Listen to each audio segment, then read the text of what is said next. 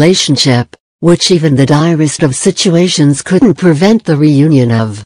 There are specific ways to prepare ourselves and our lives for the meeting of our twin flame. The twin flame connection is unlike any other type of relationship, and therefore it needs to be approached differently as well. We may know of our twin flame early on in our life's journey. But more often than not, our twin flame won't appear until we have made room for their existence in our life. One of the most crucial aspects to preparing ourselves for our twin flame is to accept who we are individually. This comes when we can harness our true selves and gain comfort from living through both our darkness and light. This means no more running from our true selves. To accept who we truly are also means to fall in love with ourselves. It means finding what truly impassions us and living that truth every single day. During this aspect of our journey to our authentic self, we also will have to give up the low-frequency vibrations that radiate from issues such as insecurity, self-doubt, unhealthy behaviors, narcissistic tendencies and jealousy. If we choose to not develop that sense of self-awareness, we will continue to emit low vibrations, and we may miss a chance at connecting with our twin flame in this lifetime. Accepting this and moving through these emotions is not an easy matter. It means that we will have to be honest with ourselves and our motives. We will have to invite all of our fears inside, and get to know each one intimately to see if they are here to protect us from harm or to negate our spiritual evolution. Only once we have learned how to let go of those emotions that no longer serve us, and instead cultivate a soul rich with compassion and acceptance, will we also be in the place to attract our twin flame.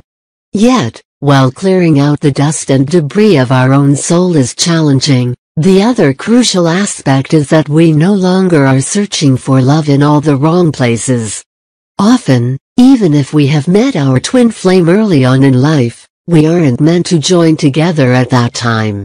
This is because to fully appreciate and recognize the rarity and complexities that exist in this union, we also need to have worked through many of our issues involving relationships through our karmic partner and soulmates.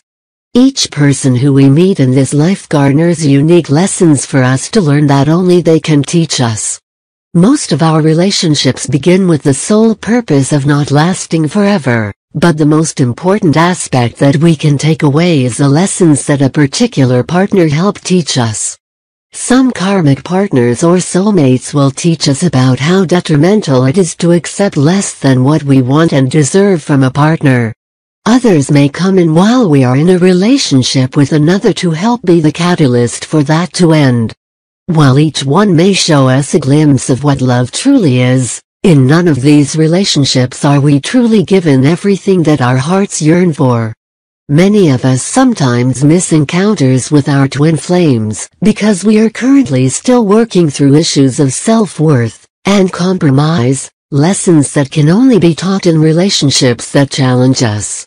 Yet one of the most amazing aspects of the twin flame is that even if we miss a reunion, we will always be given another chance by the universe. It's not an issue of timing, but one of readiness. To make space for our twin flame to come into our lives, we have to be able to look at our relationships with as much scrutiny as we look at ourselves. We have to remove those rose-colored glasses, and tell our ego, who hates to be wrong, to sit this one out, and instead look at the relationship for what it really is.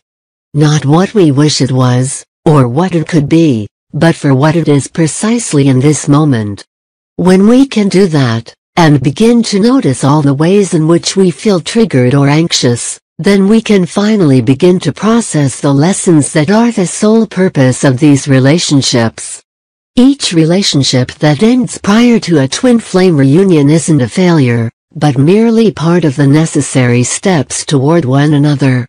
The universe may test us in preparation for our reunion by sending us someone who is similar to one or more partners we may have already had, or we may be given the chance to settle once again for a relationship that is not truly what we want. When we have truly healed and absorbed all of the necessary lessons, we will finally arrive in the place to not backtrack in our romantic lives. When we can decide to not pursue something with someone because we have acquired knowledge about our authentic needs, or when we can take a sigh of relief because we finally feel good about not going back to an ex, only then have we finally arrived. Only once we have cleared away our past can our twin flame know that we have room for them in our future.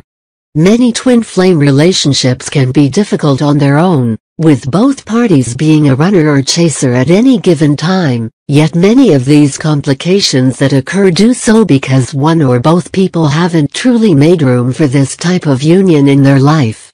While nothing can diminish the twin flame connection, both people do have to be in a healthy state of mind and body to properly welcome this type of relationship in their lives.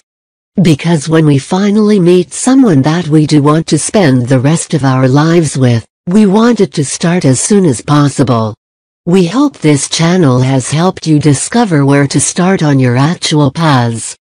Please like, subscribe, share, and leave your suggestion in the field below. Thank you.